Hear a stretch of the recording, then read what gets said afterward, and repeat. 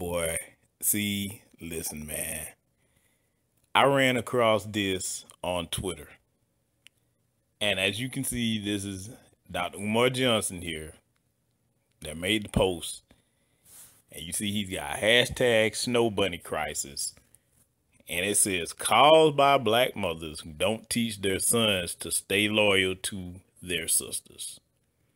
And you see it's got the Becky here and a bunch of brothers looking at her like she's some object of awe and just all enamored with this motherfucker with a little alabaster looking ass.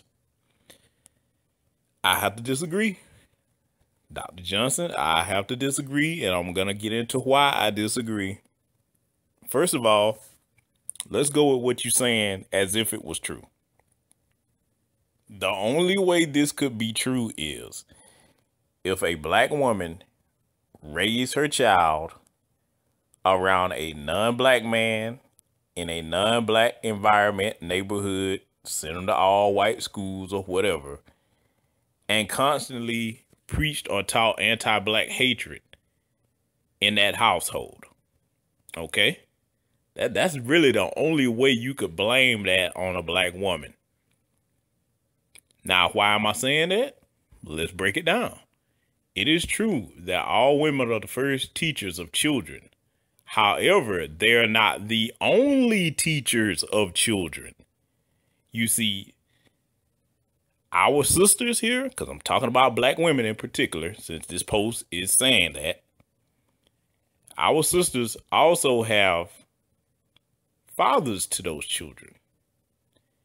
And one of the duties and goals of a black father is the best way for him to teach his son to respect black women and to honor and value them is to teach him about the history of black society in America as a whole. He's supposed to be responsible for teaching his son about the history of black people on the planet, period, and the things that we have gone through dealing with the dominant society, the alabaster class, as I call them. And if you got a household where there's two parents doing that, then the children that come out of those households, whether they're black boys or black girls, will not grow up to be enamored with white people. Now, that being said, when a person reaches a certain age and gets out into the world and has their own experiences in life, you never know what they will choose, but you can be sure as a parent you've done your job if you've instilled it into them to know their history, to understand current present day geopolitical events and things that affect them in society today. You've done your part if you were that type of parent. Once you get to be an adult, you're going to make your own decisions about a number of things. A lot of us, we were taught by, our parents, certain things, certain values and traditions. And once we got of age, you could have all that knowledge, but you're going to have to get out there and bump your head and see if it's really that way. You got to put it to the test. And sometimes that happens and people find out, oh, damn, mom and dad was right. Hey, let me go back and fall back on that. Or you got some people that be like, nope, I'm going to keep banging my head against the brick wall of life until it costs me. And you end up being a Stephon Clark. Or you end up being any of these number of sisters that have been with these damn brads and they turn around and kill their ass.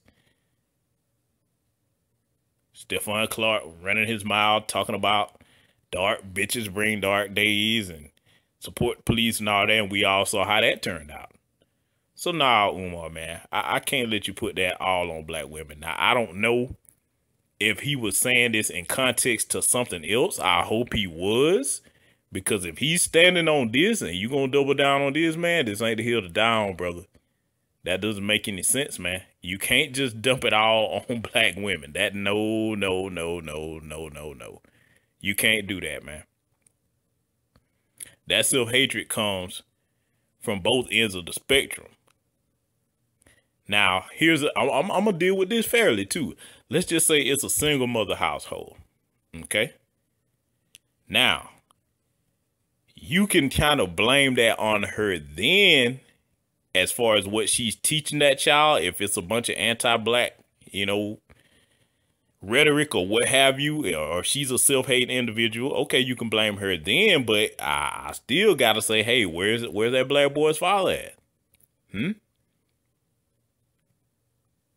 It's got to be some black men around to teach them something. And see, most of our sisters that are in single mother situations for a number of different reasons, they have sense to know that they can't teach a young black boy everything he's going to need to know to become a black man. They know that. The wise ones do. The wise ones do. Let me make that clear. The wise ones do. You cannot do it. You cannot on your own teach a black boy how to be a man. He needs to be around either his father or other black male family members that can do that. Because only we have that experience of what it's going to be like for this black boy if he lives to become a black man in America. You can't give him that experience because you're not a black man. The same would apply for a black father that's raising a daughter. I can't, if I had a daughter, I couldn't teach her what it's going to be like for her to be a black woman in America. I can tell her all the things that I know and see, but I'm not one, so I can't train her to be that. I have to make sure that she's with her mother or some other female members, family members in my family that could do that, if that would be the case. So I just had to touch on this one, man. I don't know what old boy is thinking. I ain't gonna go in on him about nothing else, but I just thought this was interesting that he put this up here and tried to blame it all on black women as far as this regards. If you all know what he was talking about and it was further context to it, please drop a comment and let me know.